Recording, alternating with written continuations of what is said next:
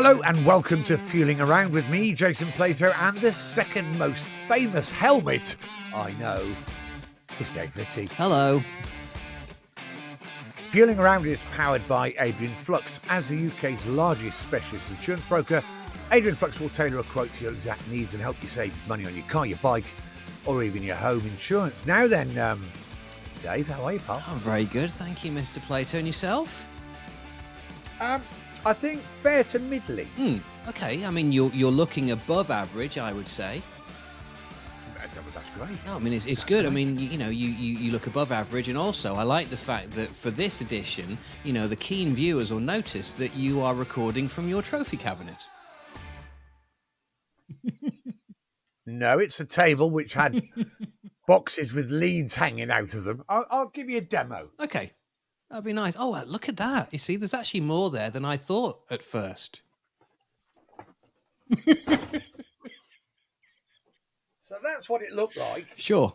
Until I thought, shit, I can't, because I've just moved as well, Yeah. And it was just, I mean, there was all sorts hanging out of there. I mean, there was an old copy of Razzler and a load of cables. Yeah, I mean, some of those references you're not even allowed to broadcast these days. Well, we should know this because we looked at that checklist the other week. We did. And indeed, this is... But you'll cut that bit out. Absolutely, that's fine. Because really, we need to bolt headstrong and with speed and swift of pace to the introduction to this week's special guest. And it is a special person, I think. You're dead right. Our guest today is a gentleman who's single-handedly responsible for some of the best automotive TV moments over the last 20 years. He's a writer. He's an author, still makes him a writer, a journalist, also a writer, a podcast host, and the man responsible for the TV Goliaths that were Top Gear and the Grand Tour. It is, of course, Mr. Richard Porter. Hello, mate. Hello. How are you? What an intro. There you go. It's all factual. It's true. It is. It's all true. It's all fact, and Richard, welcome to the show. We like to sometimes invite on guests of more successful automotive podcasts than our own in the hope that their presence in our world might result in some associated audience uplift.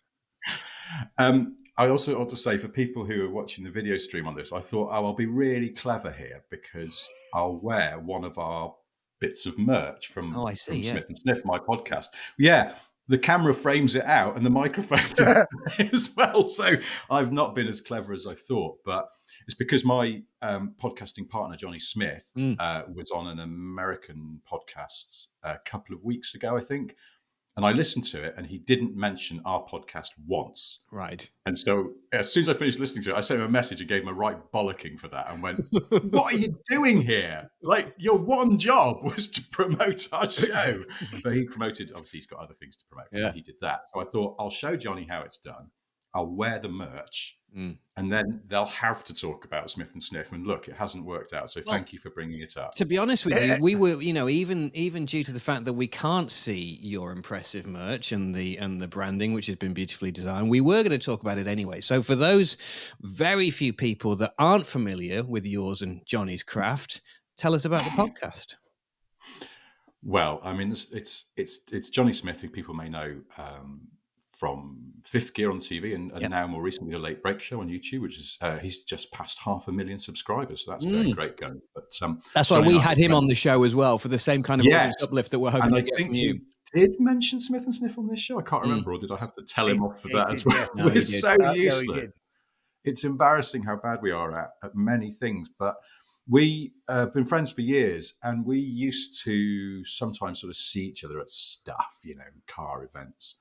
We once went to the US to Pebble Beach for the concourse event and shared a car for ages driving up the California coast. And we said to each other, it's a shame we're not filming this because we get on very well and we chat a lot of nonsense, but maybe people would find it amusing. We just don't know. So then belatedly, it took us about 5 years after that to get together and film some stuff because Johnny rang me one day and went, I've got to go to Telford to pick up a Honda V6 engine out of a Rover 800. Do you want to come? And I went, okay. And then, actually, I've got a big SUV press car that I've borrowed. It's a Kia Sorento. Maybe we could get the engine in the back of that. Yeah. Well, the thing is, also, again, just sort of how useless we are. We both kind of went, engine will probably fit in that. Not really knowing if it would, but you know, we took our best shot. You still went to Telford anyway without actually measuring it. Yeah. I mean, I lived in North London at the time, so I drove from North London up to near Stamford in Lincolnshire, where Johnny lives, and then we drove to Telford, which, as any middle-aged man worth their salt knows, going east to west across the country is a bit of a nightmare. So we did that, and we filmed the whole thing. We just gummed some, little GoPros to the screen of the car. We filmed the whole thing. We picked up the Rover V6, or the Honda V6 from a Rover 800 enthusiast in Telford, which thankfully went in with the guy's engine crane. And then we drove back, and we still filmed it. And we even filmed the bit where I went, by the way, John, have you got an engine crane? He went, oh, no. So how are we going to get the Honda V6 out of the Kia that doesn't belong to me? And he went, oh, it's fine. I've got some planks in the garage. And we even filmed, and thankfully, in somewhere, and I don't know where this footage has gone, we've got the moment when the planks snapped and a 2.7 litre Honda V6 rolled towards our feet. And I jumped out of the way in the most unheroic manner possible because I was wearing Converse All-Stars. And I thought, these are about as far from steel toe-cap boots as you can get. And then this footage just sat on my computer because it was so much, hours and hours and hours and hours. And I just didn't know what to do with it. So it's a very long-winded way of saying that it took years for Johnny and I to finally start making YouTube videos, having done this trial run. And then when COVID came along, we were sort of forced to pivot into podcasts because we couldn't meet up anymore to film in cars. And that's what we did. We just thought, well, we'll do our usual shtick, which is just we chat about stuff. We don't plan anything. We just kind of individually make notes of things that have popped into our heads. And then we'll go, hey, you know what I was thinking about? And off we go. And I think the best thing we did was we said, well, these are strange and difficult times that we're launching this podcast into. And everybody's a bit weirded out. And it's we don't know what's going on in the world. Let's not mention that. Let's never talk about the outside world. We'll create our own little world. And it's full of Austin princesses and macho ranchos and terrible 80s bomber jackets with promotional slogans written on the back. And that's our world. That's our internal monologue that we're just going to spill out into this podcast. And it seems to have worked. And so, we kind of jockey with a few others, you guys included, in the top 10 car podcasts in the UK and other countries as well. And so it's going all right, I think. I think your podcast is great. Yeah, actually. I agree. The last time I saw Johnny, he had I think he had about 24 crates of Brute aftershave in the back of his car. Right. Tell us about that, because that was that yours? Yes. Well, so one of the things that I love dearly about Johnny is how absolutely random he is, and how he has certain things that amuse him beyond reason. And one of them is 70s aftershave, and particularly Brute, because I think it's your classic, isn't it? Yeah. And one of Johnny's talents is actually he's very good at sort of painting a picture. Kind of, he's like a sort of brilliant amateur sociologist, because he'll sort of be able to say, if you said to him, "Look, I found this bottle of some other aftershave from the 70s." Blue Stratos, maybe, or something like that. Oh, well, is that 80s? Because I'm a bit of a fan of the Blue Stratos. Actually, do you know what? I think you might be right. I think that might be an 80s fragrance. Have you smelled Blue Stratos recently? No. Not recently. Go and get the bottle. You can still buy it. Fresh. Is it like a fresh smell? It's quite fresh, quite sort of citrusy almost, I would say. But if you're of a certain age, and Dave, I think you and me are particularly about the same age, aren't we? So it's like you sniff it and you're immediately at a disco in a scout, wishing that girls would talk to you, and they won't, even though you smell citrusy and fresh. Yeah. It's a Proustian rush, the like of which I haven't had for a long time when I first sniffed some Blue Stratos. What I'd like to get hold of next is, and I don't think they do still make this, is Rapport. Do you remember that? No, I don't remember that one. I think that was late 80s, early 90s. And see, look, now I'm talking with enthusiasm about old aftershave, which is entirely Johnny's fault. Insignia was another one, wasn't it? Was Insignia? Yes, that was. Do you remember the promotional hook for Insignia was that it wasn't just aftershave; it was shower gel and shampoo. Oh, because they tapped into, and I kind of went, "Oh, I relate to this. This is true." They tapped into the concern that if you use different products with different smells, you got kind of clashing smells. I see. Yeah.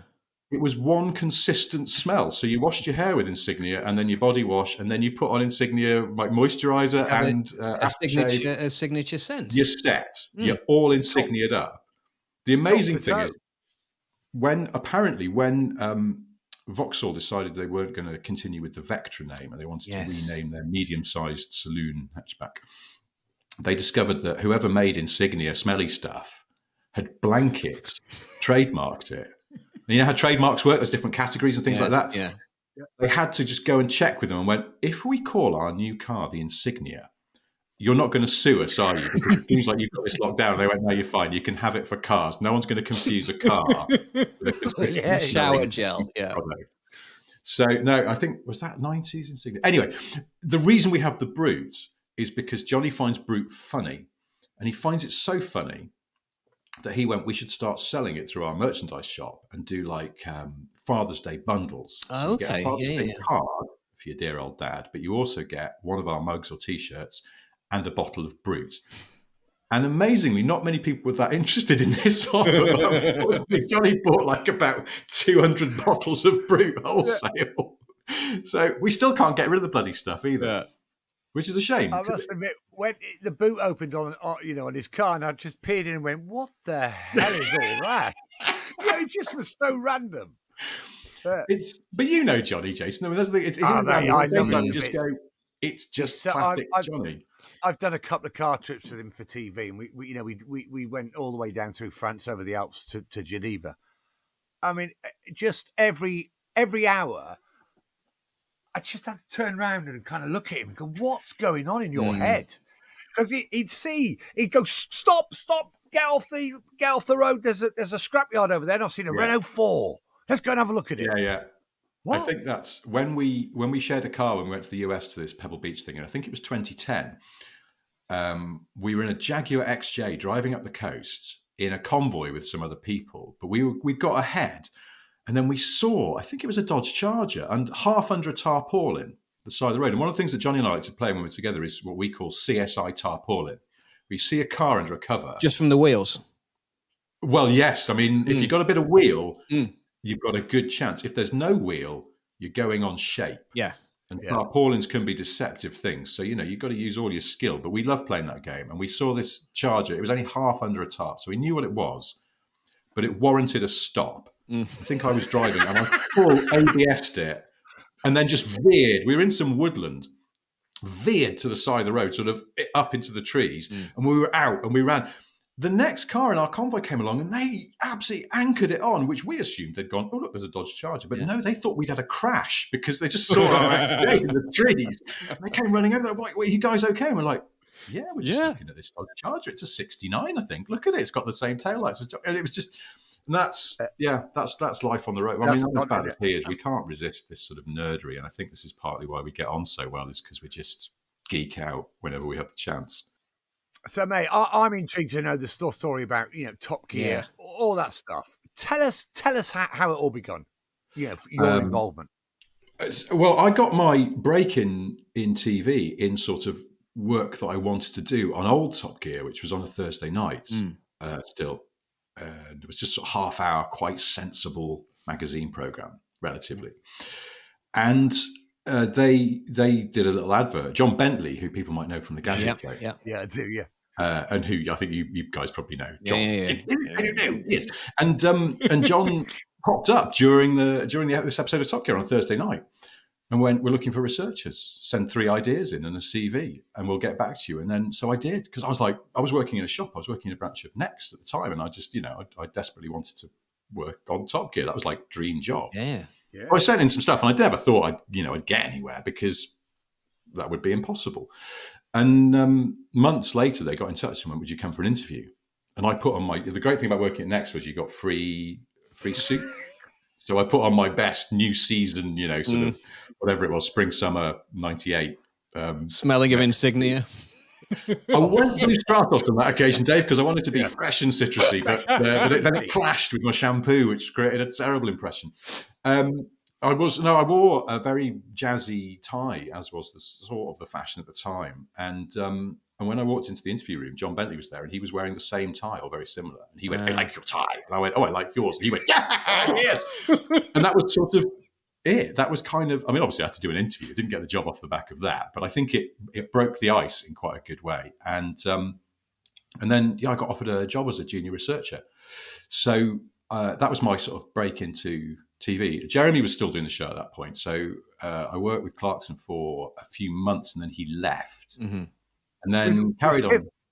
Was Tiff there then, or Tiff was there? Yeah, it was what you might sort of call that people remember as the classic lineup of that show. So it was Clarkson, and then Tiff, Quentin Wilson, Vicky Butler Henderson, Steve Berry was still doing it. Oh wow! Right, yeah. As in Steve Berry, he's a big bikes guy, isn't he? Yeah. And it was a funny one because he used to do, not every week he would do bikes. And this was the problem, I suppose. The bike coverage was inconsistent. And then he would sort of every so often pop up and just go, "There's a new Ducati," in a very chewy Lancastrian accent. And bikers didn't really like it. I think they felt that it was sort of token.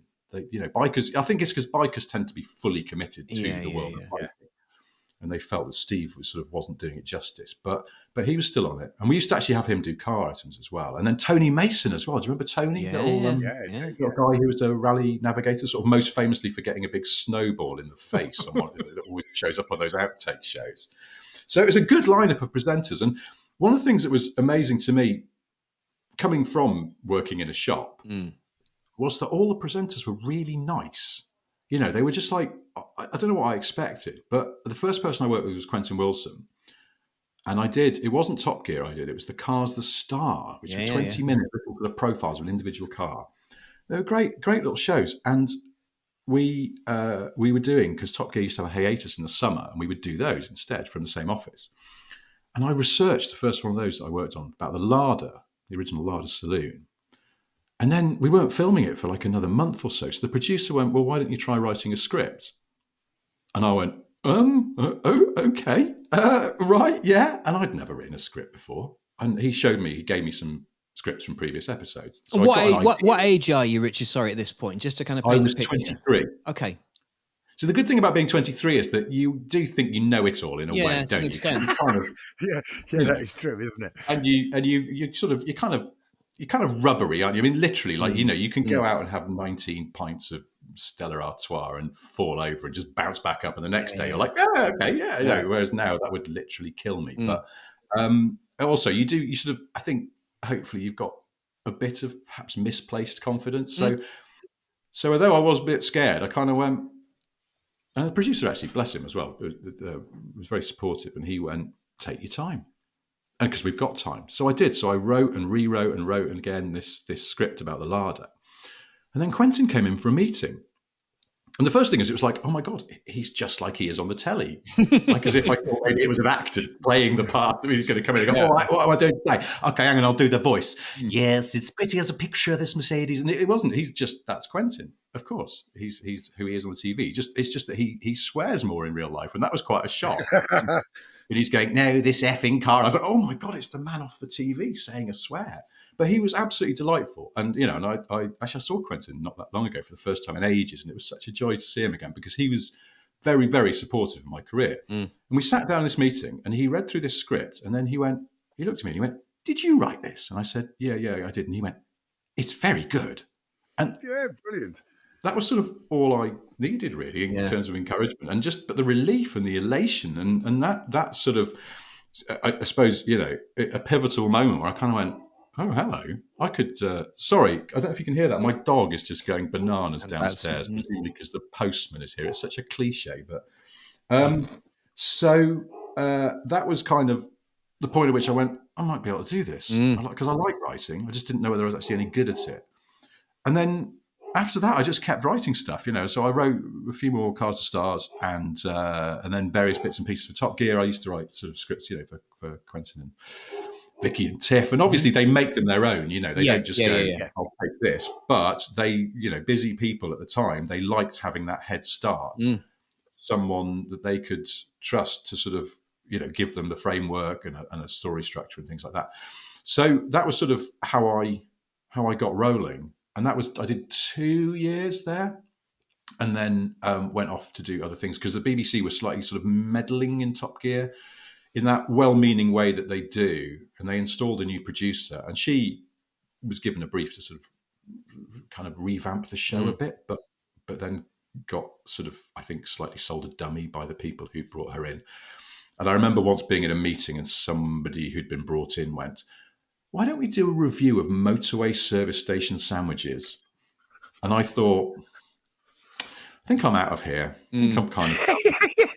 I mean, you know, I sort of think about that now and go, if we'd have done that on the Top Gear that came about 2002 to 2015, we could have done it in a very silly You could have pulled it off, right? Yeah, because it would have been steeped in irony as well, which is a difference. But I mean, I guess, sorry, just to, so in terms of this period that you mentioned, the 2002 onwards, I guess having cut your teeth in the earlier incarnation with the likes of Quentin Wilson, et cetera, when it then came to be Clarkson, Hammond and May, you were obviously not just going on there in a sort of researcher point of view. You'd already sort of proven your worth, I guess. And so did the presenters say, we want Richard to be our driving force, for want of a better term? Sort of, yeah. I left Old Top Gear. I did a couple of things. One of them was making a car magazine on CD-ROM, which, I mean, bear in mind, this was, 2000, I suppose, 2001. And now it sounds like you might as well, I was doing a car magazine on papyrus, because it's so out of date. But at the time, it was like wildly futuristic. And what was it called, Rich? It was called Cars on CD. It never launched. Do you remember sort of, well, it is 20 odd years ago now, there was this kind of what was called at the time the new media boom. And it wasn't just websites. It was kind of techie ways of doing stuff. Right. And well, I remember, do you remember the little mini CDs? They were stuck on magazine fronts, yes. What's on there? Funny enough, where I am now in my little office, I've got all down here, you can't see on camera, like magazines, all my archive of magazines. And I was digging out an old copy of Evo the other day to look up something. And it was from 2001. And it said free CD on the front of it. And you just like, God, magazines used to do that all the time, didn't they? Whereas now you just go, well, what am I going to do with this? Someone gave me a CD the other day. And I went, oh, that's really kind. Thank you. You know, great. And I got home and I went, I've got no slots. This. I gave away all my sort of hi-fi stuff just because I just had to admit defeat that I'd never use it. And I realised I've got an old car that's got a CD player in it, so I've got to wait till I'm driving that. So you have to sit on the drive to actually play anything. Yeah, exactly. It is that. It's like, this feels sort of weird. I'm just... I did. I was doing various other things in the early 2000s, and the CD-ROM company went bust because the new media boom was sort of predicated on a lot of BS, and it collapsed. And I suddenly found myself unemployed. And I set up a website called Sniff Petrol, which was meant to be a sort of satire of cars and motorsport, kind of like The Onion, the American website, The Onion, which I've always loved. And I was like, and obviously, you know, it wasn't as good as that, but I was trying my best. And one of the first people that I was aware of that became a reader of Sniff Petrol was Jeremy Clarkson, weirdly. I don't know how he found out about it. And he didn't, I did it anonymously. So he didn't know it was me doing it, but he sent me an email and went, I really like your site. It's very funny. Give me a ring. Again, this dates the story. He sent me his landline number. So I rang him at home and I went, hello, Jeremy. It's me, Richard from Top Gear at Pebble Mill. Remember me? And he was like, oh, okay. So it clicked. And at that point, he just went, well, anyway, look, I love your site. I think it's really funny. Keep it up. I'm going to try and give it a mention in the paper at some point, give you a bit of a push. And that was it. And then we sort of occasionally swapped emails. Like he'd send me an email and go, I like this thing you did on the site. And then I went to a motor industry lunch thing, which I'd never normally get invited to. So it was quite a random thing that I happened to go to. And Jeremy turned up. And he, as I was leaving, he went, where are you going? I was like, I'm just going back to the station. He went, let's share a cab back to the station. And then gave me the full sort of Blues Brothers, we're reforming the band. He said, we're bringing Top Gear back. And I'd really like the attitude of your website in the show. So come in and have a chat. And I went in and had a chat with him and Andy Willman, our producer, and Gary Hunter, who was the other exec producer in the early days. And Again, so I'd have been 27 at that point. Okay. And so again, just all of that sort of cockiness of being in your 20s. In your prime, though, I would say, that kind of age, well, don't you think? Yeah. You know? My knees didn't hurt back then, so I look at it fondly at the time when I was in, you know. You don't appreciate that at the time, do you? But so I remember sort of going, well, I don't want to be a researcher.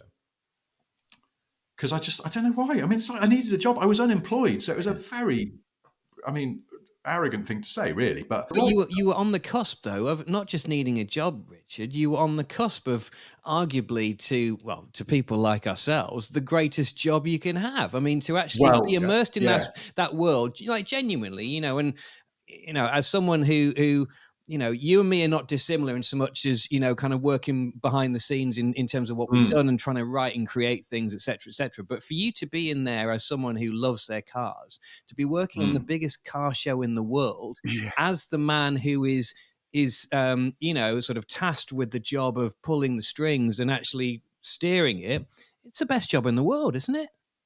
Yeah. Well, I mean, I didn't realize it at the time, you see, that it was going to be the biggest car show in the world, because none of us did. And I remember going in for this meeting with Jeremy, Andy, and Gary, and they said, let's tell you a bit about our plans. We're going to do it in a studio. And I went, a car show in a studio? No, I don't understand that. And we're going to have a racing driver, but he never speaks or shows his face. And I was like, why would that doesn't make any sense. No, I don't think that's a good idea at all. And I remember leaving the meeting thinking, a bit worried about this. And then strangely, I then got a call from the people who were making Driven on Channel 4. Yeah. And they went, we've seen your website and we like some of what we see on there. I wondered if you'd be interested in doing some writing. We're sort of reformatting the show. Do you want to come in and have a chat? And I went in to see them and they went, now, we're going to base it in a studio. And I kind of, you know, like cracked Zoom on my face, or I went, are you? That's an interesting idea. And then I had to go around holding this knowledge that both of, you know, I suppose at the time, Britain's, you know, two rival car shows. It's like Blur and Oasis, wasn't it? The same, yeah, it was Blur and Oasis. But as if Blur and Oasis were both planning to record Country House or something, and they didn't realize it. They'd written songs that were inadvertently the same. So in the end, I think Andy Wilman was just a bit more persuasive. And so I took the Top Gear job. But we blithered around. We didn't know what we were, you know, we had these ideas. You know, the studio there, that was, despite my protest, that was going to happen, and the Stig. And we'd got various other sort of vague ground rules, but there was so much we didn't know what we were going to do. And we had two brilliant researchers who were still very good friends of mine to this day, Rowley French and Jim Wiseman, who Jim has the most lateral brain I've ever encountered, possibly outside of Johnny Smith. And Rowley was, 23 maybe at the time. And he was into Max Power stuff and Fast and Furious, and he brought a sensibility from, if you like, sort of youth car culture that we wouldn't have had otherwise. So you've got these two young blokes who just gave a whole different sort of set of inputs to things, to contrast them with, you know, Jeremy obviously knows what he's doing about making telly, but he was still wanting, you know, fresh ideas. And they all just sort of came together. But we did 2 pilot shows for the series, and they were both dreadful. And then the Beeb went, there's no more money, and you're supposed to be on air next week, so could you just crack on? So we just had to blither our way through it. And the first series, if you watch it back now, they're on iPlayer again, actually. It's strangely pedestrian. It's much more of a link between old Top Gear and what it became than you might remember, certainly than I remember, you know, and I worked on the bloody thing. It's like, we did talk a bit too much about cars, and it took us a while to figure out that we were pulling in an audience who, you know, wanted to see those three being those three. We didn't put them together out in the field until series 4, I think. You know, it's like everyone remembers, they did all these road trips and things like that.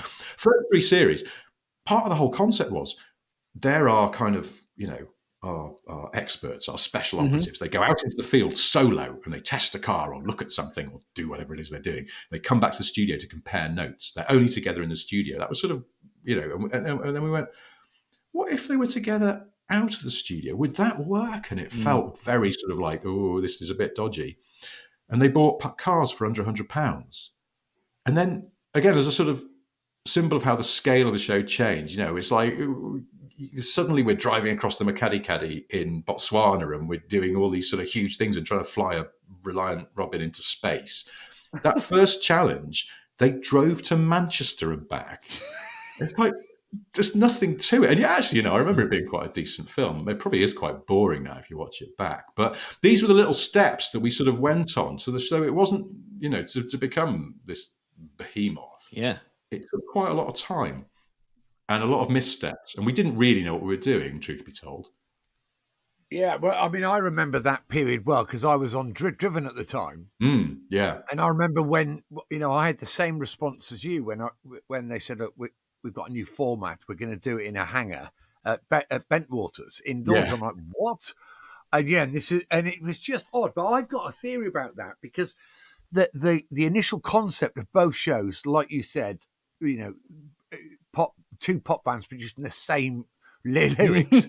I reckon someone heard something. Must have done. And probably Driven heard something. I swear it wasn't me. BBC. Yeah, I'm not suggesting that for 1 minute, but because it was so similar. Yeah, it was uncanny. It's almost that, you know, infinite monkeys with infinite typewriters will come up with the works of Shakespeare. A small number of car TV producers in a room will eventually suggest the same thing by accident. But yeah, it's weird. Funny enough, Jason, you know, I just realised this. In my unemployed period, before I got the new Top Gear gig, I auditioned for Driven with you and Penny. You? Yeah. I came to, I can't remember where it was. You know, obviously it's an old airfield because it always was, wasn't it? But doing car TV in that era. But, did you? I can't remember that. No, well, you wouldn't because I was crap, and I remember it was an Audi A4, and I had to drive it through a slalom, and I think you were in the front and Penny was in the back, and I had to just chat about the car and sort of, you know, try and interact with you guys. And I remember making a complete hash, both of the talking and the slaloming. And I remember particularly thinking, I've got two bloody racing drivers in the car and I just can barely steer it through some cones. It was, you know. I was going to ask you, had you any aspirations to actually sort of be out front and actually presenting it? Or did you always get the greatest kind of, I don't know, buzz or sense of pride from actually creating those things that other people would deliver? But I didn't realize that you'd done a little bit of both. Well, I did on old Top Gear. One of my first jobs, once we'd done the Cars the Star that first summer, John Bentley said, I think we need some new presenters because it's probably because Jeremy was leaving. And he thought, and John was the guy who sort of discovered Jeremy in that he bumped into a drinks party or something. And Jeremy went, I want to present on your show. And John went, oh, yes, I think you should. And so I was supposed to look for new presenters. And I sort of was trying to find, you know, various younger car journalists. I put together this list and John sort of went down it. He went, oh, seen them. No, not him. No, yes, yeah. And then just kind of dismissed everybody pretty much on the list. And then one day went, what about you? You're reasonably presentable.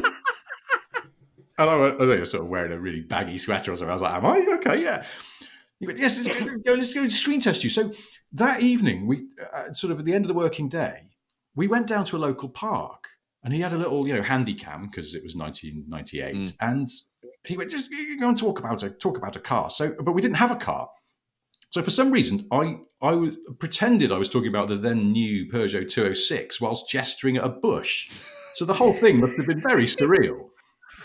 So I did this for a bit and went, and there's engines are 1.1, 1.4, and it'll be on sale next month, and just did the usual shtick. And then went back to the office, and John sort of watched it back, I think, with one of the other producers, and went, yes, it's very good, yes, you should have a go. And the next thing, I was flying to Germany to review the Subaru Legacy, which is actually made it to TV. Somebody put it on YouTube quite recently and sent me a link to it. And I sort of through my fingers, I watched it back and I can see why what happened next is what happened, because basically then I was supposed to go to Spain to drive the new Seat Toledo. And I was all getting ready and thinking of my script and everything. And then John just rang me up and went, yes, we're going to send Steve Berry instead. And that was the end of my presenting career. That was it. Because I did that Subaru film wearing a short-sleeved shirt. And I have quite long arms, I think. my wife disputes this and goes, everybody's arms are basically in proportion, but I don't believe that. And on telly, my arms become hugely sort of octopusy and weird. Like Mr. Tickle. So, like Mr. Tickle, exactly that. But also that thing about, you know, again, bear in mind, I was 23 at the time. So I had youth on my side when it came to, you know, my sort of physique. And I was very skinny. But, you know, that thing about the camera adds £5 or whatever. It turns out when you're a very pallid, skinny bloke from Cheshire, the camera takes away £5 and you look a little emaciated. And after I was on that Subaru item aired, one of my best mates from school rang me up and went, "You didn't tell me you were ill." "I'm not ill." And he went, "Well, you look it." And I was like, "Oh, thanks a lot. That's really great." So I looked terrible. And I think my delivery was sort of, I'd spent too long studying the incumbent presenters. So my delivery comes across as a sort of pastiche of Jeremy, Quentin and Tiff all rolled together. Okay, yeah. Not in a good way. And so I think it was fair enough that I got told that Steve Berry would be relieving me of my duties, and that was the end of it. And I kind of, so to answer your question, Dave, I kind of, at the time, you know, someone goes, "Do you want to be a TV presenter?" You go, "Yeah, of course, why not? That'd be great." And obviously I sort of must have harboured that ambition a little bit, because then I did screen test for Driven, which I think was because one of my old colleagues from Pebble Mill had gone to produce there, and he just said to me casually, "We're looking for presenters." And I went, I could do that. And I gave him a VHS cassette of my Subaru review, and amazingly, they still gave me a screen test after presumably watching that. But that was as far as it went. And then I did sort of realise I like other people doing my words, because apart from anything else, if they get into trouble for them, I can just go home and hide, and it's like no one knows who I am. So I have two questions on that front, actually. The first one is, and they're not really associated, do you tend to write with the voice of who's presenting in your head? If you're writing for Jeremy, do you have Jeremy in your head saying those words? That's the first thing. Yeah. And secondly, along those sort of lines, if this is indeed possible to answer, what's your proudest moment? Is there one moment in your career where you remember sort of thinking, "Do you know what? I wrote that, or I did that, I created that." Do you know what I mean? There must be something where you thought, "Yes, that was me." Well, first of all, yes, I do write with people's voices in my head. I think you have to. And I always find that quite interesting. I did a job recently for something completely unrelated, but I had to write for some talent, as people say in the industry, that I'd never written for before. And so the first thing I do anyway is just go on YouTube and just watch loads of their stuff. And get that voice locked in. And I'm always very, very proud when I do a job for a new producer, but writing for, you know, Jeremy or Richard, which I often do, because if they're doing other shows and the producer says, "Have you got a writer?" as a lot of TV stars do, they're very generous, and they'll always go, "Oh, well, you know, give Porter a call. I'm sure he'll help out."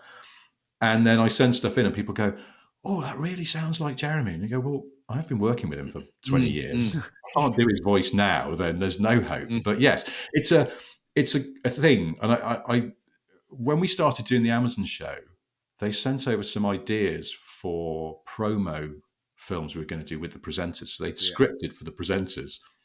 And I remember opening this file and going, "Oh my God," like it was like opening milk. It's like, you haven't got the voices here at all.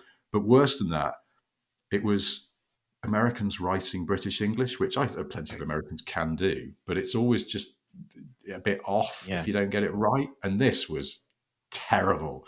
One of the things I've noticed American writers sometimes do, if they go, "Oh, let's make it sound more British," just put the word bloody in.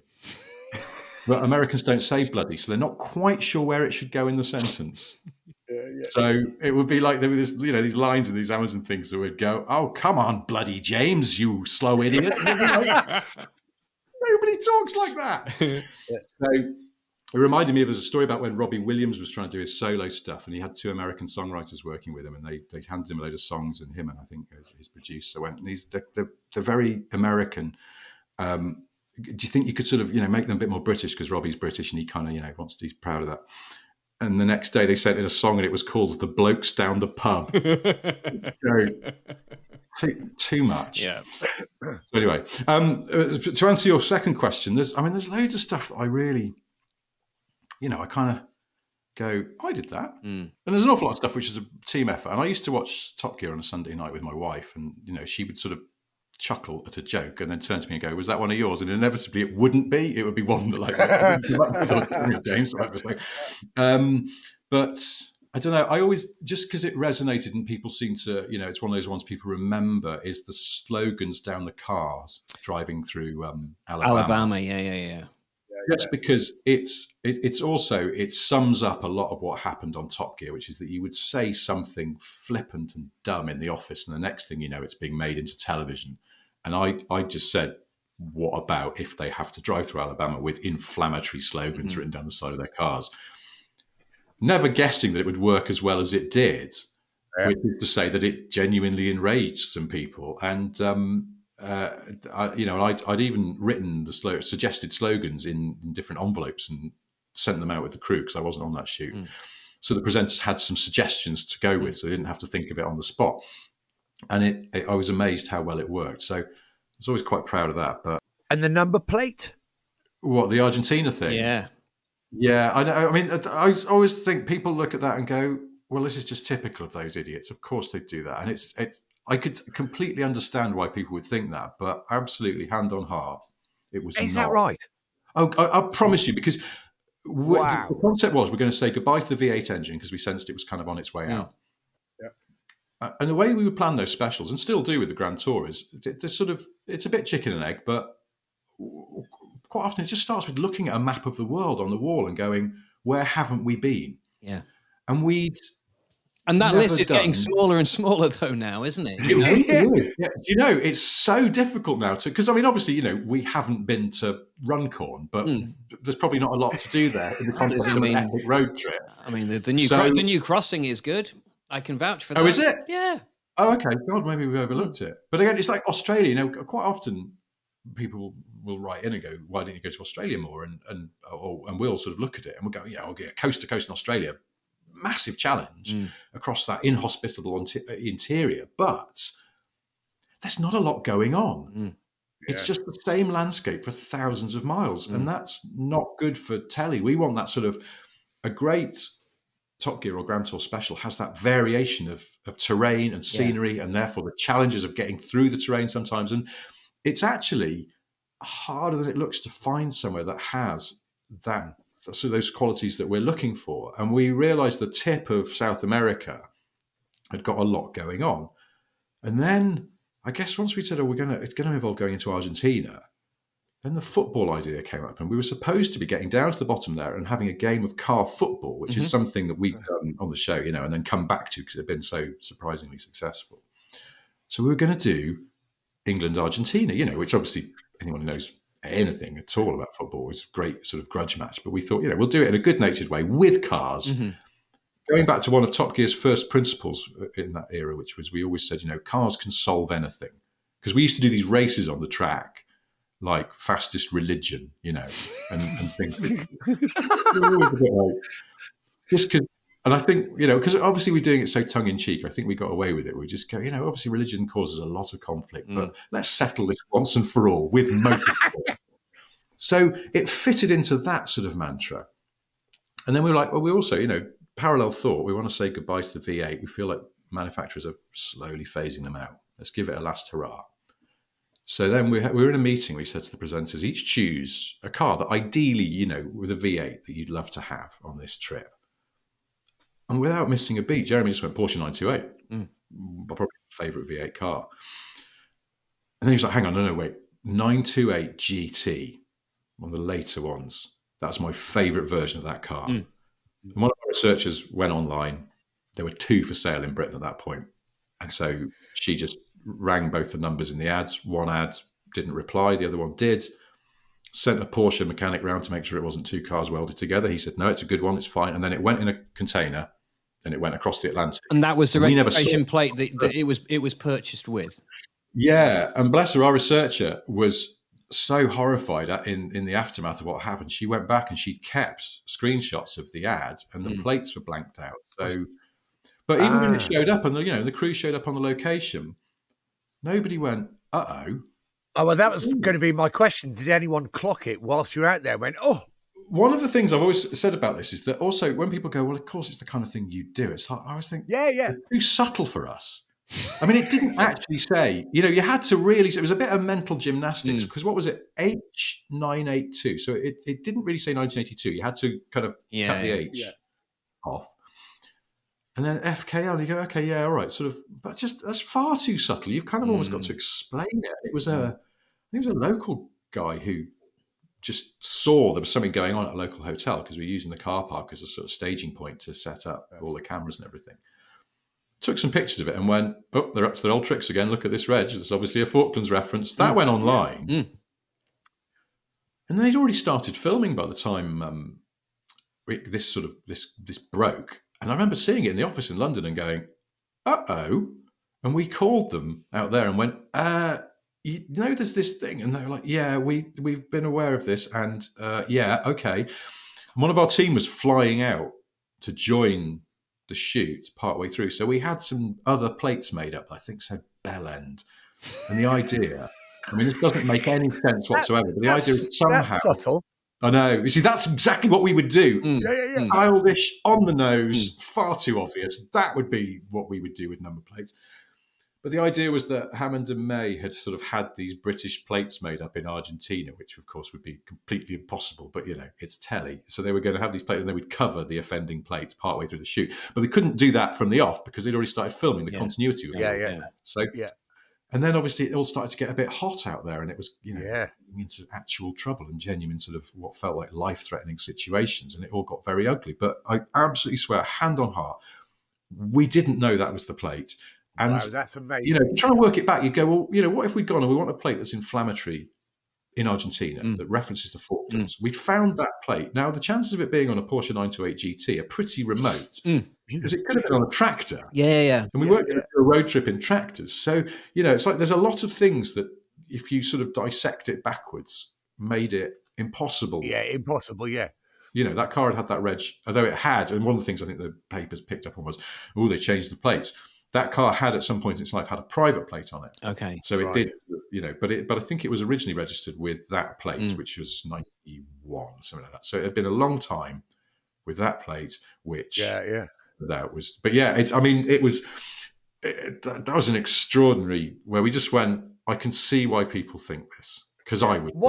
So, Dave, what were your thoughts on this? Did you think it was a stunt? Because I certainly did. I did. I thought, that's clever. Yeah, I did because I kind of thought, do you know what? It's a subtle little nod towards something, and I believed it, and I thought that was the origins of the trouble. But as you say, we've got the true version now. I mean It's funny. It's amazing that it was an accident. Yeah. That's the incredible thing now, isn't it? It's almost, that was a period though when I think the show was going into a bit of a spiral of trouble. It seemed like stuff was cropping up, and it felt like a lot of it wasn't our fault or was out of control. Other things. We had some footage leaked from an edit suite, which it was, sort of made it sound like Jeremy had said something absolutely terrible, but he hadn't. And the paper sort of made a thing out of it. And we were a bit like, this is bad, because if stuff leaks from edit suites, it's like there's no presenter in the world would want that to happen, because there's far worse, as I think we probably all know.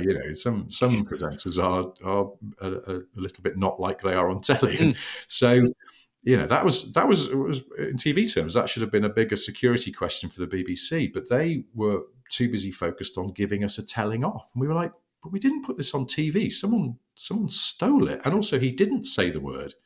So it was an odd time. And that Argentina thing came along around that point, and it just felt like, the world is now sort of not aligning the way it used to. We were very, very lucky for a long time, and it did at some points feel like our luck had run out a little bit. We were not sort of enjoying going with the flow. We were having to sort of paddle furiously against it. You said before about the fact that you weren't on the Alabama shoot, for example. Would you ordinarily, was it within your role to actually be out there on most of those foreign trips? No, I used to go on some of them, but you know, particularly the specials, they're not scripted. They're, you know, the planning is very important, and the deciding where we're going and why and what we're going to get them to do. But once that's all set, hopefully you just wind them up and watch them go. What they sometimes used to like me there for is that if something then happened unexpectedly, we'd have a little huddle, and we'd be like, right, what do we do now?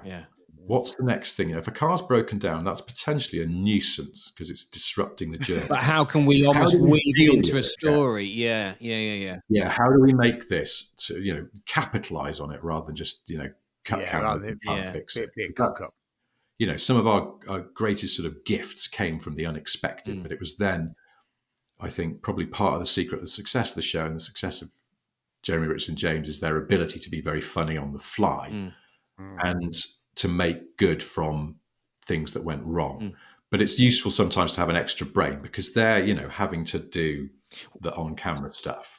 So someone who's just sort of sitting in the back of one of the crew cars. You've got time to think. Yeah, you've got time to think a little bit while they're doing what they're doing, which is not only presenting the show, but also physically doing the driving from A to B, et cetera, which is a full-time job. You can sit there thinking, how do we do this? And then I guess when you see them later on over a beer, when you get to wherever you're going to be, you're like, do you know what? I've got an idea. This is how it worked. You know, we would have sort of quite long sessions over dinner / beer where we just go, right, tomorrow, this is not going to pan out the way we thought. So what do we do? What's the story here? Just trying to keep it, you know, a sense check on everything. And it's, you know, it was a useful thing to do. But yeah, actually to your point as well, Dave, they did used to do all the driving, you know, so we were in Bolivia and there came a point where it went dark and we just needed to get to the hotel. We'd been camping for nights and it was miserable. And we'd got the promise of a hotel, but we had to get there over some mountains with some really perilous gravelly roads. And we couldn't film because it was pitch dark. We just had to get there. I remember that one. And so, yeah, it was a good one, that. And I was on that, and I mean, it was intense and quite uncomfortable at times for various reasons. But so Andy Willman went to a little shop in a village and bought just cigarettes and fizzy drinks. And beer for people who weren't driving, and just went, right, because we were a convoy of us. And it was Jeremy got on ahead with his crew because his car was working well. James and Richard were having mechanical problems, so they were with us. And then we just need to get there. So Andy went, right. And he said, right, you go and get in with Hammond, keep him company, because he's not filming, so he doesn't need to be on his own. And it was some of the best driving I've ever seen, because we're going down these roads. This Toyota Land Cruiser he was in, the brakes were knackered. So he was slowing it down all on the gears. And Hammond is, we give him a lot of jip for crashing a lot, but on loose stuff, he is superb. He's a proper rally driver. So he was just sort of drifting it through these corners and slowing it on the brakes, and then, you know, maintaining momentum to go up the next mountain. And it was extraordinary. And my job was just to keep lighting and giving him cigarettes. And they had this mass of jump leads and cables and cable ties and things at my feet in the passenger footwell. When I got in, Hammond went, watch it. There's that's Spider Town. And there were these huge spiders living inside this. But I was like, oh, great. Thank you so much. So, yeah, it was, and, you know, I have a very fond memory of it. At the time, it was like, we could die here. We genuinely could go over the edge. And when I then switched and we flipped around, and I think Andy went in with Richard, I got in with James, and James was really tired. And at one point he sort of went over this big, we felt the car drop, and I looked, and he was like, what was that? And I was like, James, I think it was the edge. And he was like, oh dear. And so genuinely I felt like, in retrospect, I went, oh my God, we could have just casually tumbled off the end there, not even known.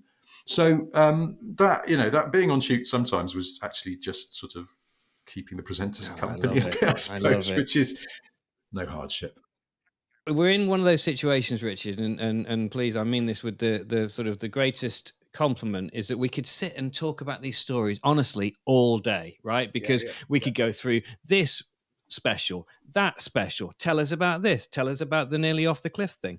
But unfortunately we can't, and we're rapidly running out of time. But I think you're right, Jason, is that it becomes evident now, and I never knew this, because I obviously knew that this, you know, your Sniff petrol brand, if you like, if that's not too grand a thing to say about it, but I hadn't realized A, how long it had been established, and also B, how much of it was the basis, I suppose, of Top Gear and ultimately the Grand Tour. Yeah, I suppose it was.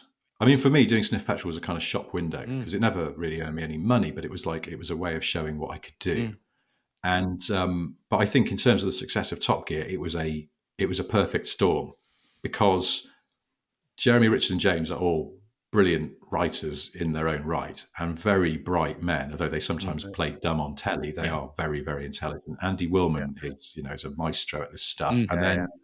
We had people like Jim and Rowley that I mentioned earlier, but also a whole load of other producers, researchers, production people who came together to make that show what it was. And I think we just got lucky. We kind of, everything just melded, and I was proud to be a little part of that. Planets aligned. Yeah, and I don't think we just couldn't do it again because it wasn't just getting the right people together. It was also, we benefited from things like the invention of YouTube. Yeah. It came along at just the right time. People started clipping out bits of Top Gear, which allowed people outside the UK to see what we were up to. And that created a buzz, particularly in the US, I think, at the time. And then broadcasters there started going, what is this show? We need to buy this show, or we need to make our own version, and sort of things like that helped us to become this global success. But you try it now and it wouldn't happen like that because right time, right place. The timing was uncanny, and I just don't think it would ever happen again. So I consider myself to be very lucky to have been a part of it. Well, it's a brilliant story. It's a lovely story, isn't it? It's a really interesting story. It's an absolutely brilliant story. And listen, we often ask, yourself, Richard, you've heard this shambolic podcast before. We normally ask people about what it was like to pass their driving test or their first car. Do you know what? Frankly, neither of us could give a toss because actually this is far more interesting, and we sort of run out of time on that. However, there's one question which we always ask, and you know what's coming. It's about music and motoring, right? They go well together. So please, we need Mr. Porter, your fantasy drive. Where are you? Where are you going? What are you in? And what are you listening to? I mean, I know a lot of people that remember, or sometimes don't remember until it's too late, that they should say their partner or something, which I would love to. I'd bring my wife. But if not, then... let's assume that we've already done our road trip and now I'm doing a different one. Because saying, I'd like to be my wife is a bit predictable, isn't it? But although I would, and we would go, I don't know, through up through California, or I've never been to up that top bit of Canada in the sort of northeast, like Labrador around there. I gather it's really beautiful. So maybe we'll go there instead. And my wife, who's American, can just moan about Canadians the whole time because she's always like, I always go, Canadians are so nice, aren't they? She's like, they're such losers. And it's like, okay, neighbourly rivalry is there? And we could do that. But if not that, I do a real journey that I did, which is only short, but it's something that I did years ago, which is I supported some friends of mine on a thing called the Thunder Walk, which is a 24-hour walk across the Brecon Beacons. Yeah. And some of my oldest mates from way back. And I was the support crew. And I borrowed a Land Rover Defender 110 on the older ones, which I absolutely adore. And I now have an old 90. And admittedly, my mates weren't in the car with me at this point. But for this, they can be. I was driving down from the top of the mountains down into Brecon itself. On a summer's evening, the sun was just going down. It catches those mountains like nothing else you've seen. It's just beautiful. And I was listening to New Order, one of my favourite bands, and had the windows down, the Defender, so this warm summer air is just flowing through the interior. And I got down into Brecon, I pulled up, and I went and got fish and chips, and I ate the fish and chips off the bonnet of the Landy with a can of pop. And I could not have been happier. I was just like, this is a moment of zen. Yeah. Yeah. I mean, maybe I could. My mates are doing the walk. My wife's with me. She's keeping me company. There we go. I've got myself out of that situation. My wife and we're driving to Brecon. Everyone beautifully written. Yeah. Beautifully written and also beautifully maneuvered as well, I think, in terms of we know that you've had your brush with diplomatic situations before, as we may have discussed in South America, but I think on this occasion you've handled that like an absolute professional. On that note, Jason, I think you need to take us out. Well, unfortunately, we have to say goodbye for this week's Fueling Around, powered by Adrian Flux. As the UK's largest specialist insurance broker, Adrian Flux will tailor a quote to your exact needs and help you save money on your car, your bike, or even your home insurance. Richard, thank you, mate. It's been really, really ace. Oh, thank you for having me. Superb. Don't forget, you can get in touch with us, as always, on Twitter at Jason Plato or at David Vitti. And if you like what you've heard, please feel free to give us a 5-star rating, press the follow button, and share the podcast on all your socials. Thanks for listening, and we'll catch you next time. Ta-da.